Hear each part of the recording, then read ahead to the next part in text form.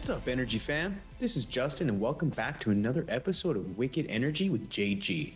My goal with each episode is to deconstruct the minds of today's energy thought leaders to uncover their framework and tools used in their journeys of providing energy to the world. So sit back, relax, and remember that everything you see around you requires some form of energy.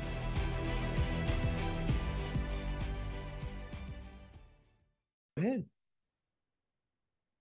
Hey everybody, welcome back to another episode. I'm excited. I'm here with fellow and senior director of global supply chain management initiatives at Occidental, aka Oxy. We have Miss Shauna Noonan. Shauna, welcome to the show. How's everything going in your world today? Well, considering today's a Friday, everything is fantastic. And thank you for having me. Yeah, no problem. I appreciate you making time. So we're not going to have this up on YouTube for a couple of reasons, but you said you were doing something active this morning. And so I'm very curious. You said you were hitting balls. I'm assuming it's either pickleball, tennis, or golf. Which one? It's golf. Nice. And it's quick trying to do it in the early hours before work, but also too in Texas, we're suffering a heat wave. So in order for me to try and keep up my game, because in the oil and gas industry, fall season is big golf tournament, charity event season. Yeah. And I'm all for getting the scholarships and getting the money out there, whether it's for bringing new people in the industry or whether it's for helping us to educate the public. Yeah. I gift my golf balls to the golf course for a good cause. That's like us in the oil field service side. We purposely put our logos on our balls and we call it cheap marketing because most of us, we play at a fair amount, but we do lose a lot of balls. And instead of trying to find them, we just chalk it up as marketing dollars. So it's totally cool. Love it. Yeah, no, that's great. So speaking of summer, yes, it's been extremely hot. What has been the highlight of your summer? The highlight of my summer was actually a trip I made back to our motherland, Canada, last week. Yeah. Went back to the small farm communities of Alberta where was my beginning, but it was really making me remember how and what attracted me to become a petroleum engineer in the first place. Okay, perfect. So, and I do want to talk about that. Mm-hmm. But before I get going, so you mentioned that, where did you go back to in Alberta? So I went east of Edmonton. There's a lot of farm communities there. They're east of Camrose. There's Killam, Hardisty, Lougheed. And chances are I have DNA connections to about half the population. Really? Okay. So real quick on that front, where you originally, like, did you grow up in a certain spot or did you move around or where did you grow up? So I was born in Edmonton. Okay. And I spent my younger years in Sherwood Park, which is a community just outside of Edmonton. I know exactly. And then you must remember too, so similar what Baird's bread is to Texas, McGavin's bread was to Canadian. Okay. And my father was an executive for McGavin. And so their corporate headquarters was in Vancouver, British Columbia. So in grade 5, my father got transferred to BC, and that's where I spent the rest of my formative years, was in British Columbia. Okay, so similar-ish. I was born in Calgary to the age of 5, and then my mom and I moved to Vernon, BC, and my grandma helped raise me. My mom was working for Air Canada, and so she was bouncing around from Alberta to back to BC. And so, yeah, I grew up in BC in the heart of the Okanagan, which I deeply miss. And unlike yourself, I haven't been back in a long time. We have young kids, and then obviously the pandemic threw a wrench into that. My mom's there right now in Kelowna, and she just sent me a message this morning, and the fires are insane. Do you have any family that are being affected by that right now? I actually have a nephew was in Yellowknife up until a few days ago, and they've evacuated the whole city. And thankfully, he's managed to get out. Yeah, the wildfires everywhere, whether it's in Canada, currently Maui, and even in the U.S. It's I'm sure everybody at least had some sort of connection to somebody that's been impacted by that. Yeah, no, and for those that are listening, hopefully none of you have. Yeah, it's been devastating, and geez, I just hope the weather can kind of turn around, and especially here, I mean, everywhere, get a little rain and some cooler weather. But with that said, so and then real quick, so and we'll go back because I want to hear your story about, because again, coming from BC, getting to petroleum engineering, you go to U of A, it was just pretty cool. But I was curious before we got on that topic. I was going through your LinkedIn because I wanted to do a little bit of research, and I couldn't help but notice that you're a certified facilitator of Lego Serious Play. What in the world is that? Hey everyone, sorry to interrupt, but this episode is sponsored by 10X Technologies. Pushing the boundaries of chemistry, 10X is innovating the future of the oil and gas industry with their proprietary materials-based technology solutions. With cutting-edge products like NanoClear, custom-designed nanofluids engineered to maximize the production of new completions and rejuvenate existing wells, 10X is driving a revolution in oil extraction. Meet MicroHold, a specially engineered microparticle slurry that optimizes frac efficiency, props microfracs, and triggers far field diversion every well, every time sees the benefits. And if you're worried about frac hits, 10X has you covered with No Hit, an innovative technology that mitigates frac hits via in situ pressurization reaction. It's protection where you need it most.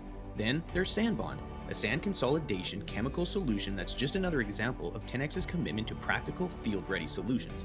And let's not forget about ZeroFlow, a greener, cost-effective, proprietary blend of designed materials to banish paraffin issues once and for all. That's 10X, where innovation meets application in the oil and gas industry. Find out more about their groundbreaking solutions at pumpmoreoil.com. And be on the lookout for 5, yeah, you heard it, 5 new products launching soon. Now, let's get back to the show. So, Lego, in the late 80s, early 90s, they were struggling to be a little bit more innovative as a company. Okay. And they reached out to a series of educators that specialize into ways you can stimulate the brain and more free thought when it comes to brainstorming and trying to drive innovation, because they felt that they didn't need to hire consultants to come in per se and tell them how to be more innovative. They just needed some guidance as to how to use their own product to be innovative. So they developed this method. I guess we're all familiar, like, for example, fidget spinners. Yeah. Right? And if our hands are busy, sometimes it frees up our mind and thought. Yes. Well, if you could have that motion, but at the same time create structures or things that would serve as a metaphor or a visualization trigger, it could actually, again, help in the brainstorms, the innovation part. So anyway, they created this internal method called Lego Serious Play. And it was such a hit that they actually open sourced it. Oh, wow. So anybody's available to read about it, but really you have to be trained as a facilitator to properly lead the sessions in a way that was meant to be. I first ran across it at a Society of Women Engineers event last year. There's a medical instruments company called Medtronic, and they gave a presentation on how throughout the company, whether it's doing organizational changes, brainstorming, trying to figure out why certain software was failing, they bring in Lego Serious Play facilitator, but they've paid for their own people to be facilitators, and they said they've made the world a difference. And here's an interesting example. So they said in one aspect they wanted to make their software group aware of why they were having problems with the software they were having. And so the facilitator came in. If you permit me a few minutes, this will be a quick story. No worries. And said, okay, you've got the pieces in front of you. Build 4 walls. Okay, so everybody's building their 4 walls. And then the facilitator said, okay, now you need to add a door, but you can't change anything. So then they're trying to figure out. And then later, okay, you need to add a window, but you can't change anything. And so on and so forth. So at the end, you kind of get this Frankenstein of a house structure. And the point they were trying to get across, and they needed the visualization of the session from the software group, was every time you try and add a new feature to the software, you're not going back and rebuilding back to the base to make it more functional and basically more effective. All you're doing is you're creating this Frankenstein every time they do a new feature app. Oh, I recently used it with an Oxy just more for team development, getting people to discuss what they thought more, their strengths, their weaknesses, fosters communication. Anyway, it's a wonderful, there's lots of YouTube videos on it. And if you Google, there's information. But yeah, and I get to play with Lego at work. yeah. No, what a neat opportunity. And so how is it being receptive with your teams? Is it something that they value and that they take serious, or is it more just like team building? Right now it's been team building. I'm looking to expand it a little bit more in the innovation space. I just actually haven't had the time to do that yet. So if you were to touch base with me in a year, I'll have a lot more to tell you. Yeah. Well, I think it's cool to share. And then maybe, other people listening or operators or companies in general can adopt something like that. I think those types of tools are super, super helpful. Finding creative ways to become innovative, to collaborate, To and communicate. to communicate, which is in oil and gas, in my opinion, is our biggest downfall. Is we do a very poor job of communicating on a number of different levels. And so again, that's something that can help. Very cool. Very cool. So going back to Shauna as a young lady growing up in British Columbia, how in the world and why did you choose petroleum engineering at the University of Alberta? Which I mean, imagine University of Alberta is kind of close to home, so that made sense. But why petroleum? Well, there wasn't a direct line to petroleum. And as Okay, you know, being raised in British Columbia, there isn't necessarily a huge pro oil and gas population, right? correct. All I knew is when I graduated high school that I wanted, like many young people, to get as far away from home as you could. Yeah. And originally, I got accepted into Queen's University, which is in Ontario. And at the time, I don't know if it's the same, where most provinces like BC go up to grade 12 in high school. In Ontario, they went up to grade 13. Mm-hmm. And so once I got my acceptance, they gave me a 2-month notification that I had to have a full year of calculus before I could start at Queen. And I was like, I'm not going to do that. I'm not going to cram a year of calculus in 2 months. So I went to my Right. second pick, which was the University of Alberta, which was Nice. my mom's alma mater. And I actually went into the pre-med program. Okay. Uh, let's just say, okay, my mother was an educator. She was very influential with academic, with the family. And for Christmas, I would get anatomy coloring books and Ah, any sort of okay. reading books to do with the medical profession because she was grooming. She wanted a doctor in the family. And Ah, it wasn't until I got to University of Alberta and realized that it wasn't necessarily the content or the program per se that I didn't enjoy. It was actually more the people around me. It was extremely competitive. And then at the time, I started hanging around with the folks that were in the engineering department, and it was a lot more collaborative. When I was looking at their coursework, it actually interested me a lot more. But mm, then again, going back to my family and saying I was going to switch from pre-med to engineering, it's funny you led with the Lego piece because as a child, I was not allowed to have Lego because that was a boy's toy. wow. So I would Okay. always play with my brother's Lego. And it wasn't until a family friend when I was 13 years old gave me my first Lego kit. No way. That is so fascinating. And so what's fascinating is, and my mother's very well aware with this, and I know she's not going to hear this podcast, but for someone that was an educator, it was still very much in the stereotypes because even when I went back to my family to say I was going to switch my major from pre-med to engineering, one of the first things that came was, well, engineers are for boys, like the Mm, engineering's for boys. So anyway, there wasn't a direct line. And then when I was looking at what part of engineering I wanted to go into, it was actually a petroleum engineering professor at University of Alberta who was quite well known. His name was Dr. Flock.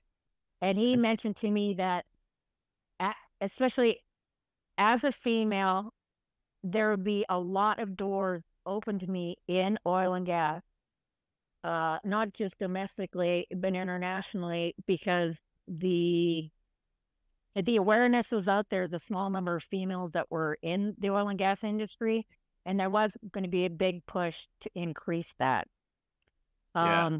That wasn't the sole reason why I went. And let's just, I'll put it on record, I'm totally against gender quota.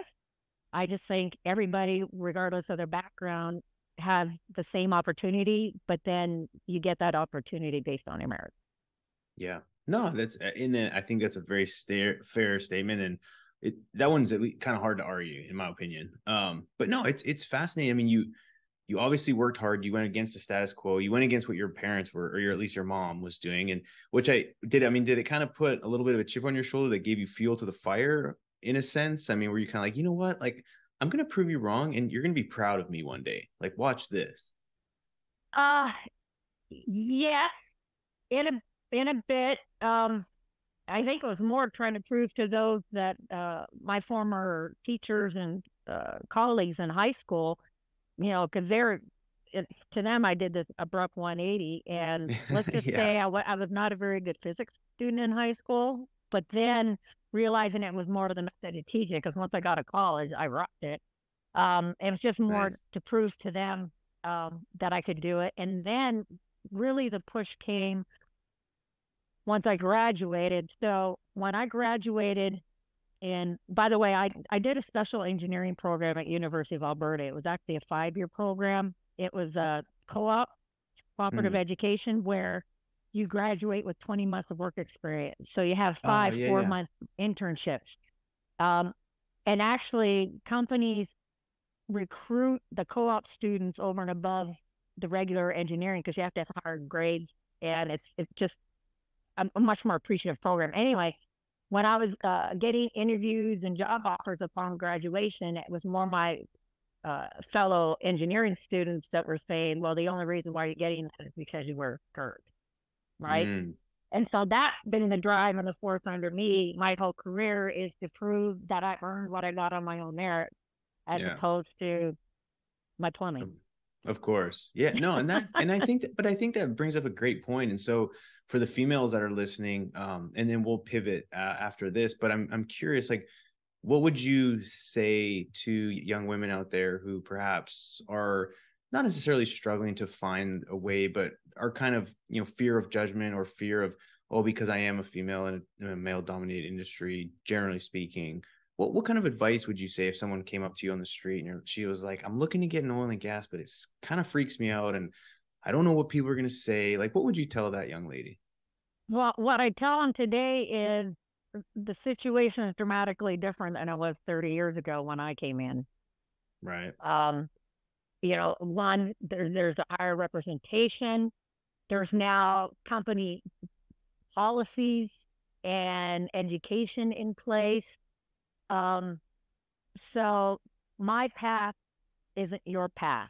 The few doors that maybe I had or had to fight to get through, you have a lot more doors of opportunity. So that is not really, that is not something that should hold you back. If it's something that you're interested, you're passionate, you want career growth, but also work-life balance, then this is the industry for you. And when I emphasize the work-life balance too, that's one thing, regardless of what your gender is in oil and gas, that has dramatically changed over the past 30 years as well. Yeah. Both for male and females, like being able to have the parental bonding.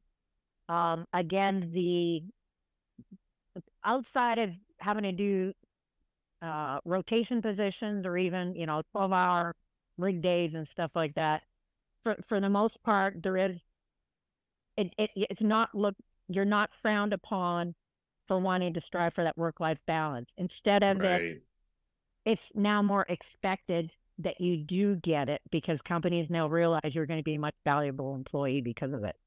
Yeah, no, that culture has changed dramatically. I mean, I started in 2004 working for Precision out of NISCU, and even at the rig level. I mean, I never thought that culture would change, and that has actually changed quite a bit as well. So again, I think all the way around, it's gotten better. We've got a much different approach and a healthier approach, I think, which is super important. I mean, I'm sure you may have seen the headlines or have maybe read the report that Wall Street Journal came out with recently about the enrollment with petroleum engineering and just how it's just fallen off a cliff over the last few years. And so, I think that gets into something we'll talk about in a bit, is just messaging and communicating what we do to a larger audience who otherwise perhaps think a little bit different of who we are as oil and gas folks.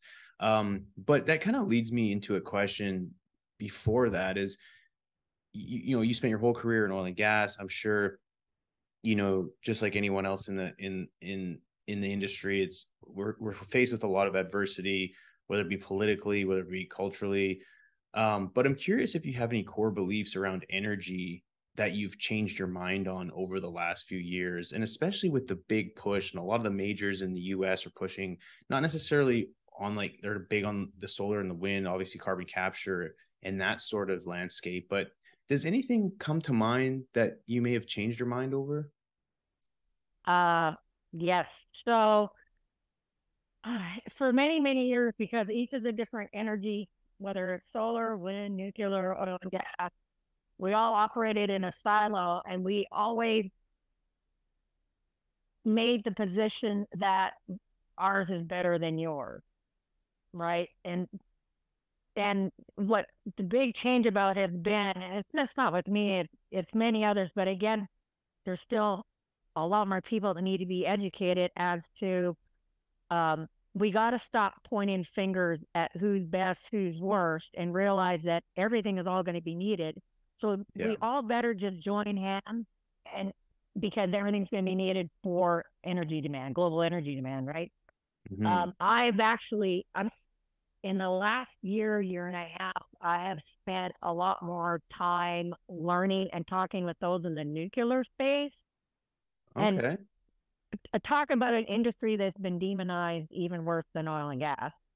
Right. But again, they are starting to do a turnaround. I don't know if you've read recently that in the U.S. they just commissioned 2 new nuclear plants in the state of Georgia. I haven't heard that, but that's exciting to hear. It's exciting to hear, and there's even right now the U.S. government and the Canadian government is working with Westinghouse on these micro reactors, where it's the size of a railroad car. Right. And, Okay. and this is something that it's just small little contained unit will put out 5 megawatts of energy. It is self-contained. It will last for about 7 years. And then once you use up that internal fuel source, they just swap it out for another unit. And so this is the U.S. and the Canadian militaries are mainly looking at using it more for remote operations, but in oil and gas, we also have a lot of remote operations. And if that's something that's zero emissions, so it's that kind of thing that I've done an about face on.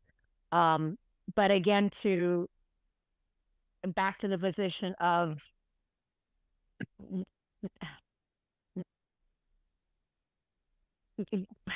we all have to be educated in all forms of energy. We all have to understand the pros and cons, because we all have pros and cons.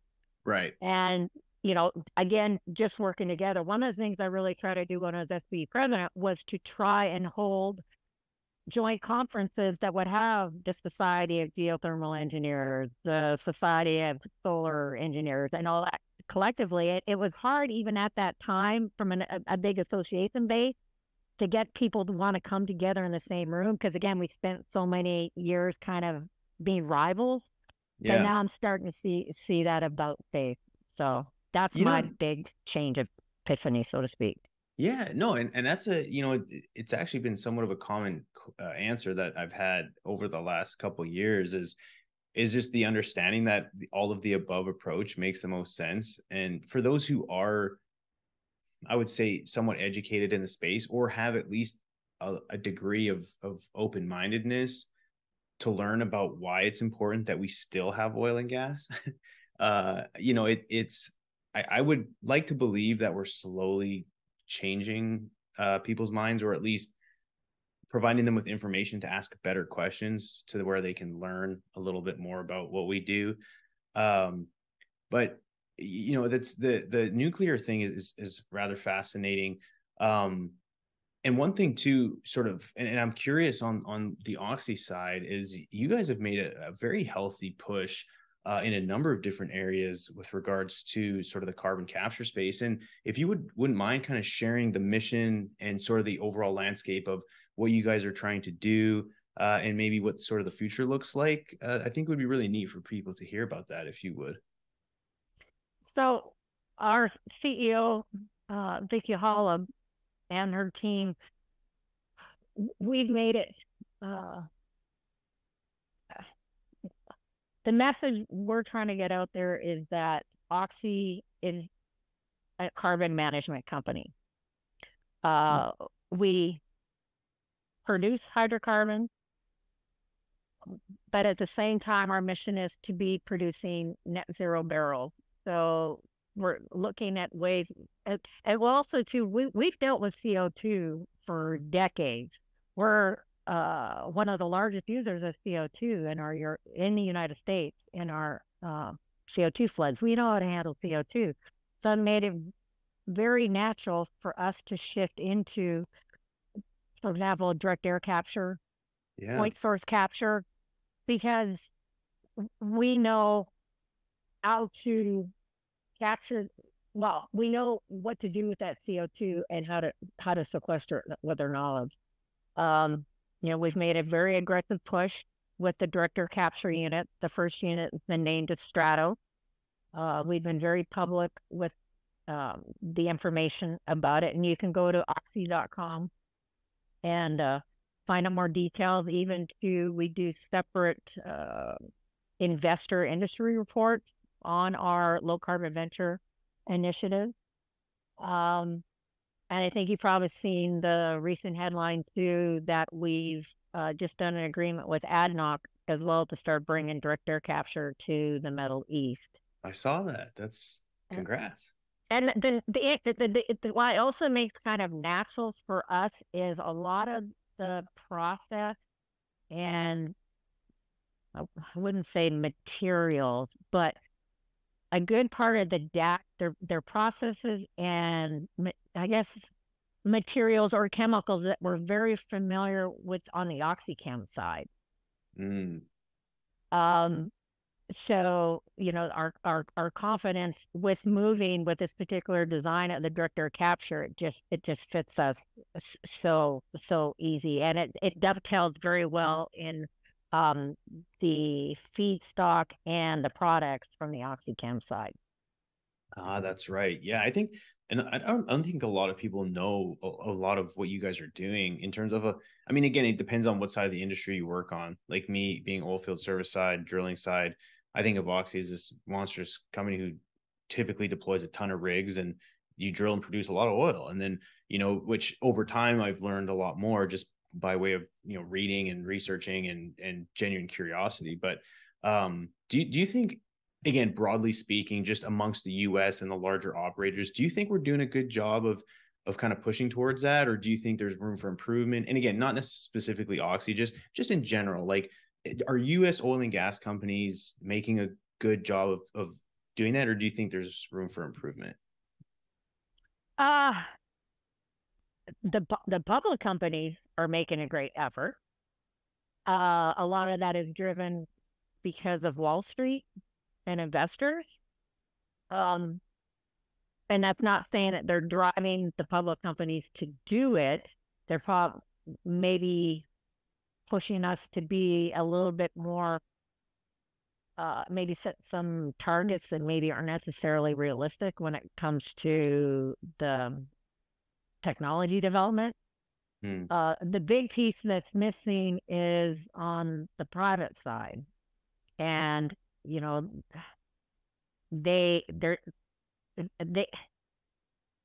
they don't want to do anything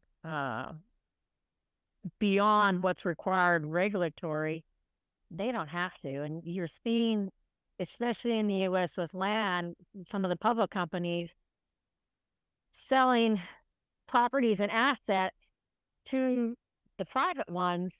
That helps offshed some of the carbon emission intensity on the public companies. And what it does, and it now is on the books of the privates, but the privates don't necessarily have to do anything about it. Does that make sense? Yeah.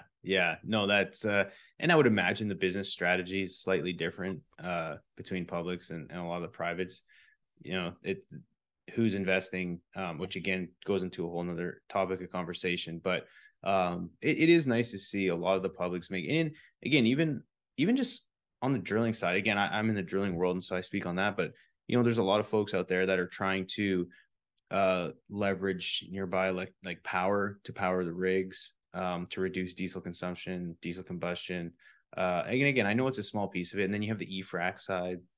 So again, there's a lot of effort and technology and money being put into trying to supply cleaner barrels, right? In which, in a way, we produce, and aside from Canada and maybe other parts of Europe, we do produce a lot of the cleanest barrels in the world. And so it's interesting to see, and I think there's still a lot of meat on the bone, and I'm super optimistic for Oxy and the rest of the U.S. companies and Canadian companies for that matter.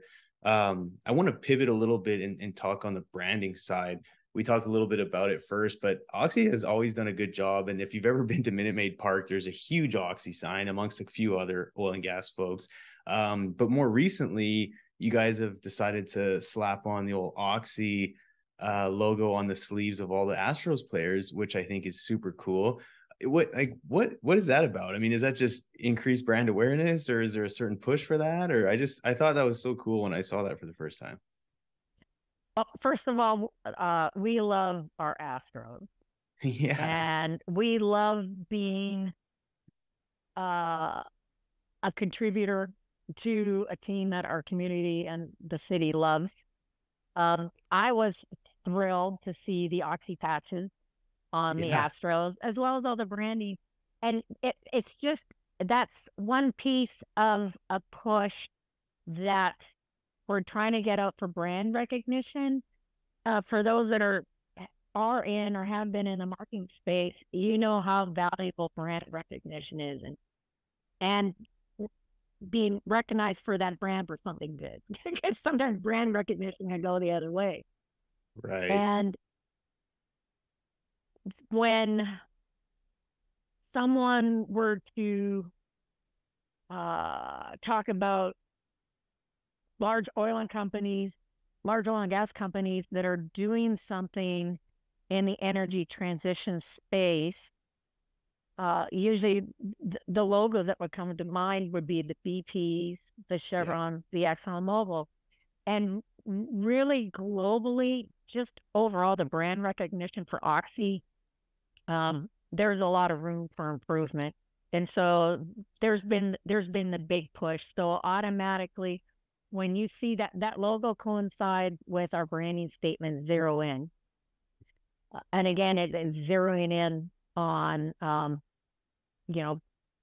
carbon emissions, greenhouse gases, that we are, going to be a producer of net zero barrel. And here's, you're going to start seeing that logo in a lot of places outside of the Astros. We've run a company shuttle that goes between Houston and Midland, Carlsbad, New Mexico. That's all branded up. Even to our Boston Dynamics dogs that we have. We have one that runs inspection offshore, Gulf of Mexico, and he's all fitted up with the Oxy branding. So that's really the push. Again, it's being recognized. When just people see that logo, they automatically know what the mission of the company is. Yes. No, I think branding and communication and marketing, again, as us in oil and gas, I feel like we've done, I think maybe because everyone's just so busy, they haven't thought of it, or, at least over the years, but now it's the branding, and especially with technology and social media, the way it's evolved, I think a lot of companies are starting to leverage that, because the reality is there's so much underpriced attention in the technology world. And even that comes down to baseball, because anyone who's watching the Astros, which pretty much most of Houston and surrounding area is on TV, anytime you see a player, you see that Oxy badge, right? And so to your point, creating that awareness and the messaging, and for companies to leverage that, I think it's critical to continue to gain support. You mentioned earlier, you were an advocate of folks like, again, the Alex Epstein, Mark LaCour. They've been doing this for a long time. There's some new age folks coming in. Myself, there's Flipping the Barrel, Jamie and Maciel. There's myself, JP Warren. There's Scott Tinker too. Scott Tinker is huge because he's managed to crack getting the message on the public TV stations, because he's just been picked up across the U.S. and he streams it worldwide, and that's Switch Energy. So he's also made a huge impact as well. Repeat his name, because I don't think I'm familiar with it. You said Scott Tinker. So he's done a few documentaries. The first one was several years ago called Switch, and it was really the first big documentary out there to properly educate the world on just not oil and gas, but kind of what's needed for the energy transition, and people can understand kind of the underlying what's behind each one of the different energy forms. And then he now actually, if you just Google Switch Alliance, that's where you'll see all of his public TV. But he's also made big headway in the Texas school curriculum with educating on oil and gas. Wow. But what they did is they worked with, there's an advanced placement, an AP course that's environmental science. And they actually worked with the developers of the Texas AP environmental science curriculum to properly put the right facts about all the different forms of energy. And he's got free resource tools. Wow. It's fantastic. Actually, you should have him on as a piece of podcast. I was just going to say that. I'm going to somehow figure it out because I think folks like that, again, need to be spoken through a megaphone to help create more awareness. So if anyone out there knows this gentleman, or maybe you do, I don't know, either way, I'll cold call him because I'm good at doing that too. Listeners, that'll be coming up soon. Hopefully I'll reach out, but kind of going back to it all, it's neat to see. And especially with now, so when I used to do podcasting for OGGN, it was all in person, which limited my ability to get folks from outside of Houston. Now, all of a sudden the pandemic hits, everyone's on Zoom. Now I have, I interviewed a lady from, she's part of the carbon capture stuff out in Scotland.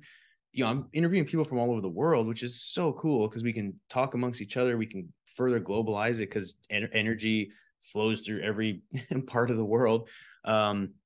And hopefully more in a lot of the places that have, that face energy poverty, which is, again, to think, I think, right now, I think there's about 800 million people who don't even have access to clean water, I think is the number when I checked last, but not everyone has access to electricity, which it's getting pretty close. But at the end of the day, there's a lot of areas where, and that's another interesting topic. And I'm curious to hear yours on this, but when we think of trying to come up with solutions, we always pull from a talent pool, and that talent pool is contingent on, who has access to energy. Whereas if you're someone in, say, the middle of nowhere and you are extremely intelligent, you work hard, but you can only write or do your work when the sun's up, because when the sun's down, you have no access to be able to have any light. Think of how many people are out there that could help contribute to and solve a lot of these complex problems that don't have access to the same resources like you and I do. If we could all give them access to the things that we have, perhaps not at the scale because things take time, I think we could accelerate the solutions and try and, get to the place where we can leave the world a better place than where we came. Because I think that's ultimately the goal, right? So the last number I saw was we're around 900 million people around the world don't have access to electricity. Okay. Basically, energy crisis. And actually, going back, that's the whole energy poverty documentaries and stuff. I guess that's actually, again, Scott Tinker's messaging. The one thing that, like a lot of the energy poverty, again, is in underdeveloped countries.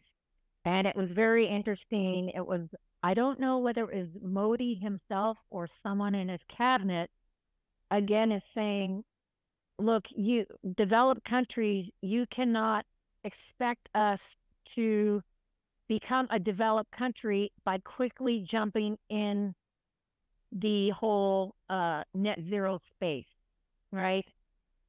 Yes, we're building coal plants, but right now, we need to do what you did years ago to start building out this electrical infrastructure Mm-hmm. for then once we can get everybody, not on electricity again too, it ties in the education, it ties in with healthcare, it ties in actually with life expectancy. Let us get to this level, so then too we can then start focusing on the transition, whether it's, you know, solar, wind, whatnot. But we have to start almost at ground zero, just like you do. I do want to tie into something you mentioned at the beginning too, the article in the Wall Street Journal, and how people have to watch that. Okay, so the premise of that article, and depending on oil and gas cycle, we see it's almost like a deja vu, right? Yeah. Where the number of petroleum graduates go down, and it always lags with oil price, right? Right. By several years. But there were more petroleum engineering graduates being pumped out worldwide than the oil and gas industry could sustain, even in its heyday. You know, Brazil alone had over 36 petroleum engineering schools. For Brazil. Africa pumps out, you have countries pumping out more petroleum graduates than their own countries could handle. And then what you do is then you flood the market with all these international students that have problems getting jobs because of visa requirements in other countries.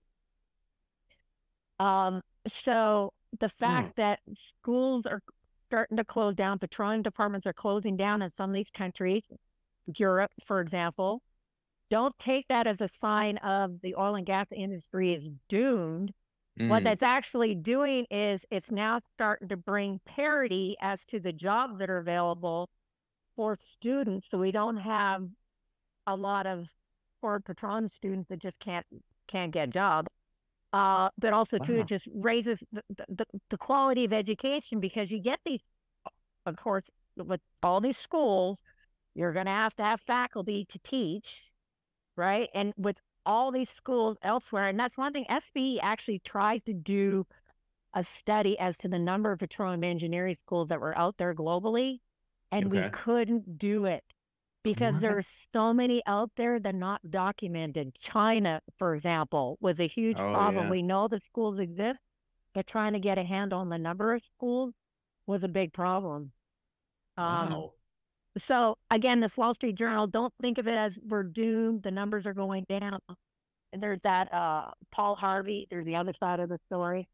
Yeah. And that's kind of the other side of the story. It's actually bringing parity down. We can get overall worldwide petroleum graduates down to a level where now we can increase the quality of faculty due to the smaller number of schools. And then, you know, anyway, I just think it's better, and it's something that I've been touting about for years, that we had way more petroleum programs than needed. Yeah, well, no, it's fascinating, right? When you zoom out, it tells a totally different story. And so, you know, I'm sure A&M and the rest of the folks down here are kind of, you know, sad about it, but the reality is as a globe, we're actually sitting pretty, which is super cool. I never really considered that. Because yeah, A&M, LSU, OOU, U of H, those aren't the only petroleum engineering schools in the world. So around, I think they like had 6 on there, or however many they had. But nonetheless, no, I'm glad you brought that up. I think it's fascinating. Again, the more you know, it's important to just continue to learn and to be curious. You mentioned earlier and I was thinking about this, talking about in, you know, developing nations where initially is like they just want access to energy, and then in time they'll be more focused on perhaps, I don't know, being more, I guess, studious or focus more on the environmental aspects and impacts of energy consumption and power generation. But it reminds me of have you ever heard of the environmental Kuznets curve? Because you basically described it, and it's a basically a hypothesis that describes the relationship between economic growth and environmental quality. And it's basically an inverted U-shaped relationship between economic output per capita and then some measures of environmental quality. And so it's used to describe that as like pre-industrial, you know, the level of environmental degradation goes up. And then once you become in like an industrial economy, it peaks. And then post-industrial, it actually goes down. And so people have to kind of go through that cycle to get to the other side. But a lot of folks, like to your point, you can't just jump in and right away have like no level of environmental degradation when you're trying to become industrial. So it's, again, we dive down a rabbit hole there, but it's just an interesting hypothesis that when you were talking about that, I'm like, that totally is what that is. So anyway, I don't know if you've heard of it, but if you haven't, Google it for the listeners, the more you know. So with that being said, I know we're coming up close to an hour here, and so I want to respect your time. Real quick, taking a pivot, I'm curious what your thought is. I mean, you're in oil and gas. What is your thought around the idea of peak demand? Are we close? Not very? Are you like, that's just a bunch of baloney? Where do you kind of stand on that, or just fun thoughts around it? So the one thing first is, when people talk about peak demand, we first go in and look at what they perceive peak is. Because in many parts of the world, when I was touring as SD president, especially with the younger generation, to them, what came after the peak was the cliff, right? Basically, peak is the top of the cliff, and once we reach peak, that's it. There's not going to be demand. Right. And again, it's educating that peak does not mean cliff. Yes, ultimately, we will have a peak in oil and gas demand, but what's up for debate is what happens after the peak. And I've always believed that it's going to be a very gradual downtrending slope, but again, not based on barrels of oil per day being on the axis. It's the percentage of total makeup in the energy mix. Yes. So, you know, what we're saying, so, you know, even with what the forecasts are, because as we start bringing out or reducing energy poverty, global energy demand is going to be huge, so much more than what we're collectively able to do now.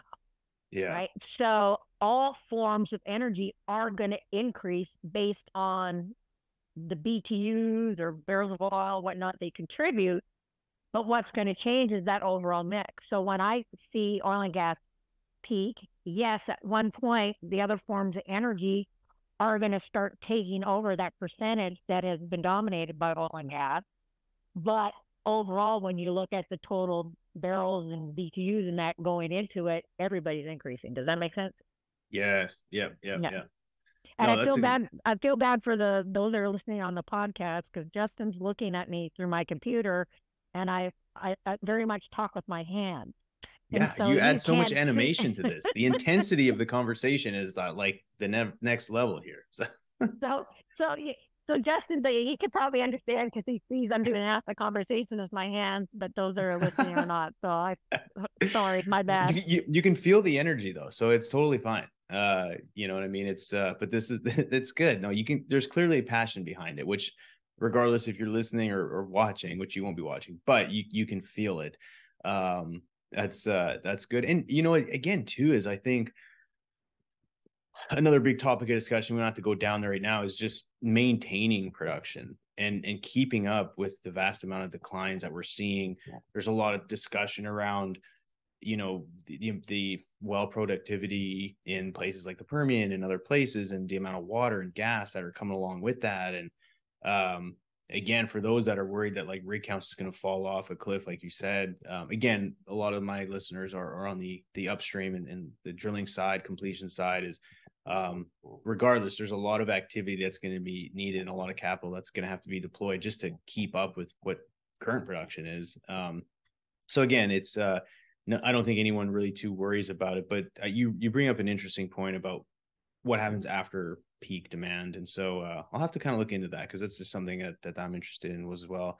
But with that said, we're getting close to noon. I do want to respect your time, but I do want to close out with something interesting. I always find, and someone like yourself being from Canada, I may have some ideas, but what for you, if you had all the money in the world, you could spend it with whoever you wanted to, what's your ideal Friday night look like without any limitations whatsoever?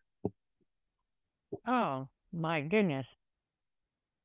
Ah, surrounded with a lot of my friends. And my oil and gas family are my close friends. Um, that's why I enjoy going to conferences so much. It's just more the people. So Yeah. it'd be a night of celebration, me showing my appreciation to all of those that have lifted me up career-wise, emotionally, spiritually. Wow. Yeah, and just having a big party. Nice. I love that. Just a big party with people you love. That's Yeah. that is, again, but that I don't think is too far fetched. You know what I mean? Some people say, "Oh, I'd love to go to Italy and do this and then fly here and do that," which I think is cool. It's kind of like if you win the lottery, you have all these wild ideas. But I think your answer is very humble, and I think it's very true to who you are and just your level of appreciation for others and the people. And our industry is all about the people, and I think people have to focus on that. And not only our industry is like, I encourage everyone to have a degree of empathy towards folks in other industries that are supporting energy, because at the end of the day, it's it takes all of us. And so, Shauna, this has been an absolutely wonderful conversation. For those who are listening who want to connect, or at least just kind of follow your journey, you're on LinkedIn. Do you put out any other content, or do you just focus more on LinkedIn? Uh, well, I focus on LinkedIn. I don't necessarily, I'm not an active poster because I see too many people are treating LinkedIn more like a Facebook per se. And if people want to connect with me on LinkedIn, they need to put a message as to, you know, why, and instead of just a broad, don't, heck, I want to connect with this person, Yeah. have put in a few sentences saying what you would anticipate getting out of the LinkedIn relationship, or where did we meet or stuff, Right. because especially too with my involvement in FCE, I get hit up. You get a lot of And messages. I get a lot of LinkedIn. But I also too, just for kind of like a photo history, I do have a public Facebook page. Oh, cool. So all my world tours when I have to be president, all my time working out in the field, as a rig supervisor, if you want a few Oh, giggle, kind of a 30-year history. And so typically when okay. I'm doing industry events, I tend to put it more on the public Facebook page. Okay. No, that's great. And again, I understand what you're saying, and I don't want everyone to be like, "Hey, reach out to Shauna and start talking to her," because the reality is like this not gonna happen. I have several people again reaching out, and so the intent is more just to again, whether follow you or just be connected as an industry. But for those, so if those are interested more about Shauna, check out her Facebook page. I'm sure if you Google it, or if you search the name, you can find it. And then Oxy puts out, I mean, even the website has a ton of good information. Besides the website, is Oxy like, do they have a YouTube page or anything like that, or if just oxy.com? Well, Oxy.com, we got a very active LinkedIn page. Yeah.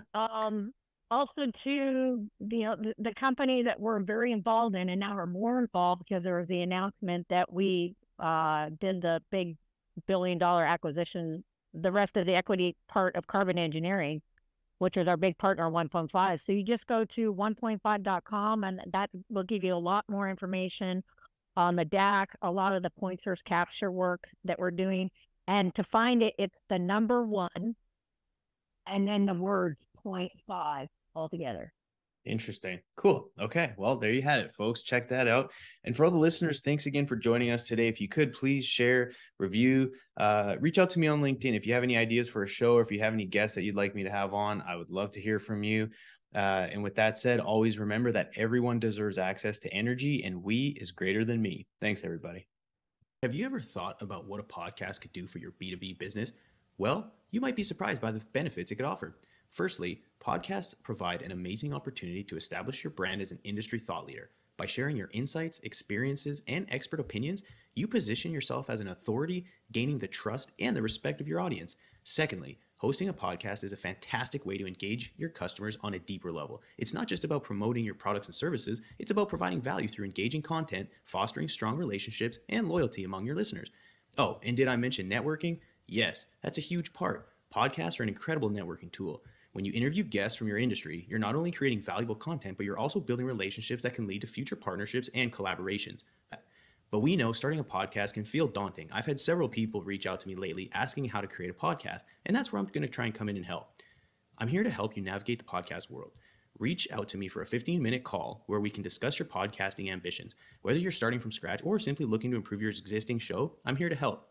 And guess what? I have a playbook too, a step-by-step guide to launching a successful podcast, and I can't wait to share it with you. This playbook has everything from topic brainstorming to technical setup to effective promotion strategies, all the essentials for a thriving podcast.